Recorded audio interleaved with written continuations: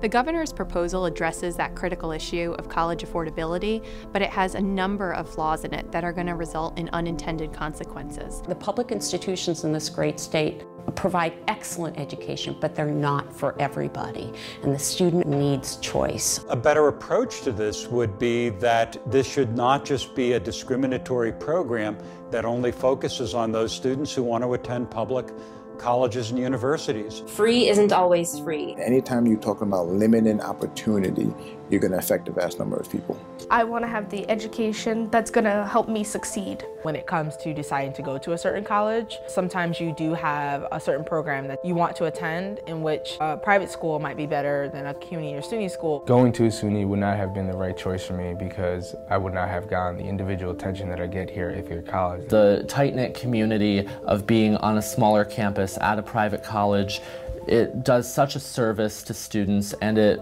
is very formative. Private institutions, considering that they're so small, your relationships with your professors, they're much more like part of your family. Having a choice is really not only an opportunity to do or go where the student may want to go, but really creating an opportunity for the best fit. A lot of schools have a different culture, have a different way of teaching that I think can help suit students better and help them grow the way that they need to be productive citizens. Strong private colleges and universities are so important to New York. They give so much back to their communities and the surrounding areas. At Delphi, for example, we give hundreds of millions of dollars back to the local community and throughout New York State. Certainly the people that work at the college or university live in the local community and participate in all that community is. And then when you think about the research that happens or the collaborations between institutions in their local communities, it really helps to support life in those areas.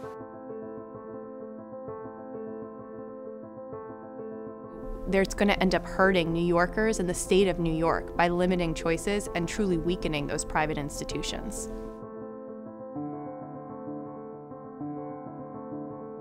Expanding TAP would be a better approach, especially expanding it for public and private institutions. We all use TAP as a financial aid.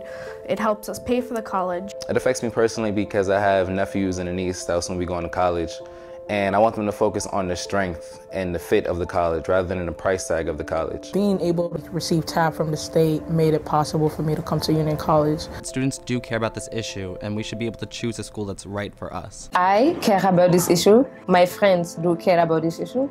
My family cares about this issue. And everyone in New York should care about this issue.